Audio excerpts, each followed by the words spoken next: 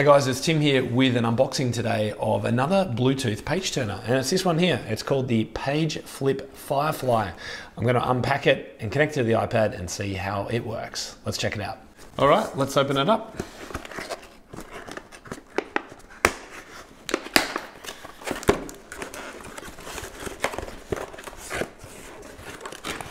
Looks like we've got a plastic tray I think this one's sitting in. Oh, there we go. Oh, lovely. It's all empty. So, instruction manual by the looks of things in a number of languages. We've got USB charger cable and the actual PageFlip.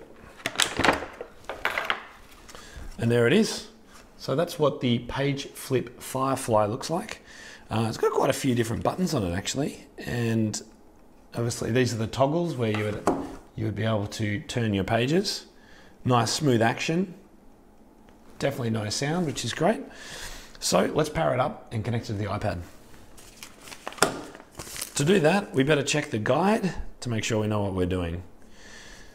Now it says insert 2 AA batteries into the battery compartment. Now this one's interesting because, look at that, no batteries. So if this doesn't have any charge, which I don't think it does, I think that's a bit of a missed opportunity for the manufacturers of PageFlip, because pretty much since the iPhone was brought out and Steve Jobs decided to release everything charged with battery power in them, anytime I get a product that needs batteries and isn't charged and ready to go, I'm a little bit disappointed. So let me go and get some batteries and then we'll try and connect it up.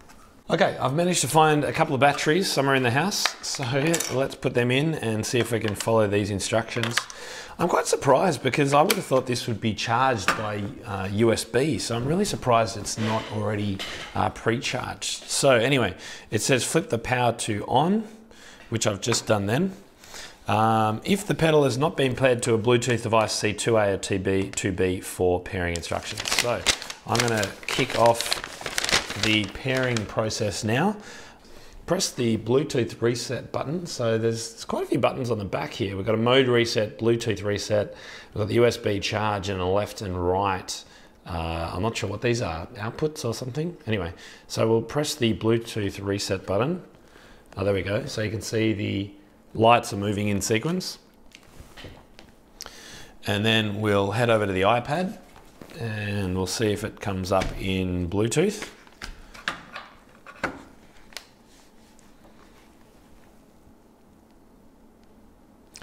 And it says in the instructions, look for premium pedal, which I can see right here. So we'll press premium pedal. And it now says it's connected. And it says a single light will flash slowly when connected, which is what we've got there. Great, so let's flip over to our Fourscore and see if it's ready to change pages. Here we go. I'll leave this up here. Fantastic, there you go. And going back as well. Beautiful. Nice smooth action, feels really easy to use. It's very quick and responsive, which is great. I can skip multiple pages if I wanted to. So yeah, there we go. Fantastic, easy start. So on the top here, we've got a number of different lights. I'm not sure what they do. We've got lights. So there you go. There's actually, you can turn lights on in the pedals, which could be quite useful if you're playing in a pit orchestra in near dark conditions to make sure you can find it. So that's a cool feature. I like that feature. And I'm not sure what all these ones do. So I'd have to have a quick look at the manual to work out what these buttons do. And also there's a repeat button, which I'm not sure about. So I'm gonna have a quick read of the manual and I'll come back to you and tell you what the rest of the buttons do and we'll wrap things up. Okay, so I've done a little bit more research into the settings here. These are 5 different settings depending on how you want it to interact with whatever device you've connected it to. So for me on an iPad with music, moving between left and right arrow is fine. So this is up and down arrow, this is left and right mouse click, this is a space bar and an enter, and this is page up, page down. So I guess if you're connecting it to a computer that you want to use it for dictation or doing something in a Word document, then potentially this is a versatile unit for that. The repeat function I don't understand. It says slide repeat switch to on and the pedal will emulate pressing and holding a keyboard or mouse button. So I assume if you kind of turn it to on and then you put it into mouse mode, pressing this will be like pressing and holding down that mouse button, the right mouse button. So I'm not really sure what the purpose of that really is. It's got a time off sleep mode. After 30 minutes, it will shut itself down, which is good because obviously the batteries will run out very quickly. And I've found out that these two are external switches. So if you didn't want to use these as your switches to change pages or whatever you are doing, you can plug in external ones. Not sure why you do that. And you can actually program these modes, which is why there's a mode reset button on the back.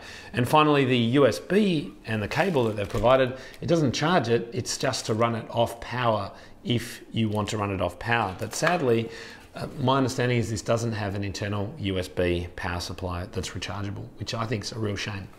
But anyway, nice and easy to set up, nice and comfortable to use, and even on the ground and things like that, really nice light touch will get you what you want. So I hope that review of the PageFlip has been helpful for you. If you've got any questions or any comments, make sure you leave them below, and look out for my video when I compare the PageFlip with the AirTurn and give you my opinion on which is best. Just before you go, guys, I want to make sure you're aware of Piano Pivot Live. It's my first ever Piano Teachers Conference, and it's being held 23rd and 24th of January right here in my hometown of Melbourne. Beautiful weather in summer, of course.